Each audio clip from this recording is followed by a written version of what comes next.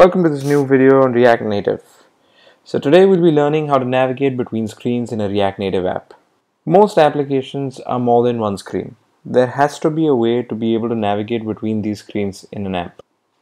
In React Native, this is done through this module known as React Navigation, which is also recommended by the guys at React Native. React Navigation is a cross-platform module, so it can be used both for iOS and Android to be able to create a navigation interface. For those of you that are only interested in targeting iOS, React Native comes inbuilt with a Navigator iOS module, which you can use to do that. However, in this video, we're going to be sticking with React Navigation.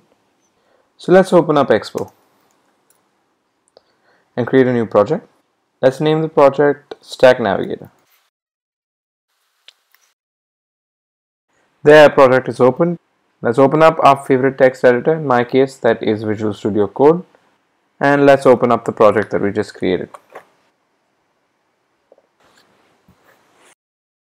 Let's quickly test this out to see that if it's working.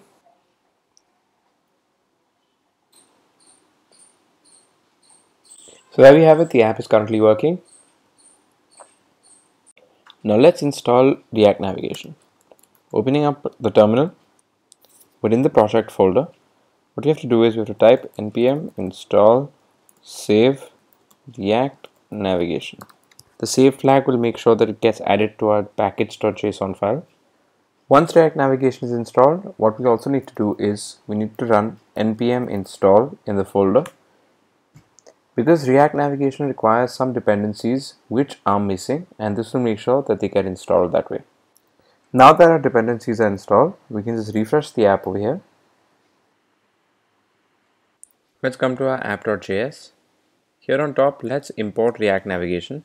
So what we'll want inside React Navigation is the Stack Navigator. So we'll say import Stack Navigator from React Navigation.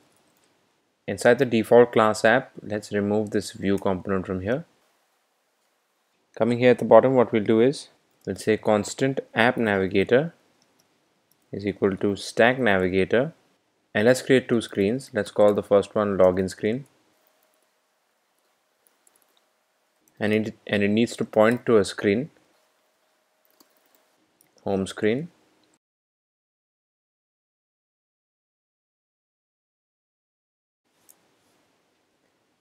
These here are the names of files that we are yet to create, and here what we do is we'll say app navigator.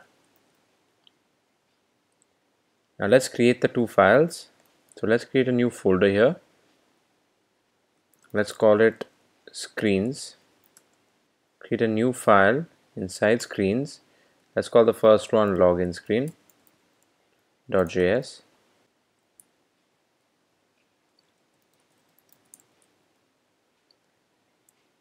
And let's just return over here a text field saying this is the login screen.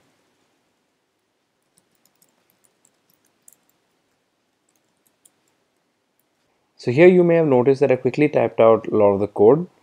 It's just basic boilerplate code which is created into a snippet when I create a new screen. So here at the top, we're just importing React component from React. Next, we're importing a view, text, and style sheet. These are imported by default whether we use them or not. We usually always need view and a text field also. Next, the name of the class that we're creating, and then we need to export the class that we're creating. Here we just added that this is the login screen, which is a text. Similarly, let's create the home screen.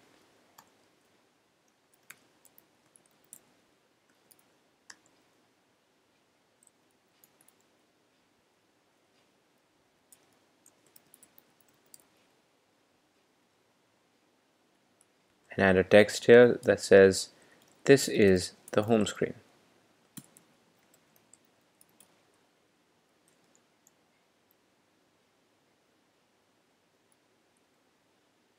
Now that we created the two screens, we need to import the two screens into our app.js so that app.js knows that they exist.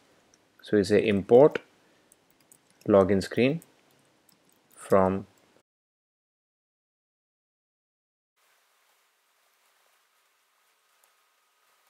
So what we did here was we imported the login screen.js file from the screens folder into the app.js. As you can see, we do not require to mention the extension of the file that we're importing, and we named that file login screen. This could be any name, but it makes sense to just name it the name of the actual file. Similarly, we imported homescreen.js from the screens folder and we named it home screen. Now these two names are provided here to the Stack Navigator, in which we have named two screens. So inside the Stack Navigator, we have said that we want two screens. One is the login screen, one is the home screen. The names over here on the left are the ones that are referenced by the methods of the Stack Navigator. Where they point to are the names of the files that we imported. So we imported the login screen. So the login screen here inside the Stack Navigator points to the imported login screen, and the home screen inside the Stack Navigator points to the imported home screen.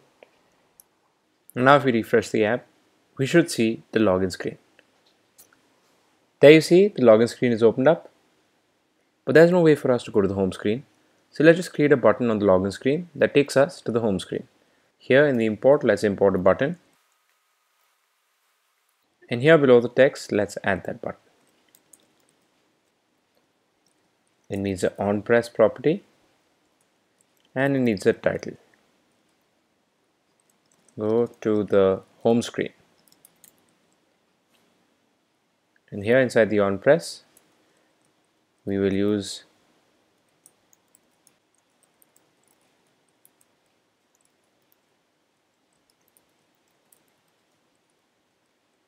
this.props.navigation.navigate and go to the home screen. This is a method which comes from React Navigation. It allows us to navigate to the screen name.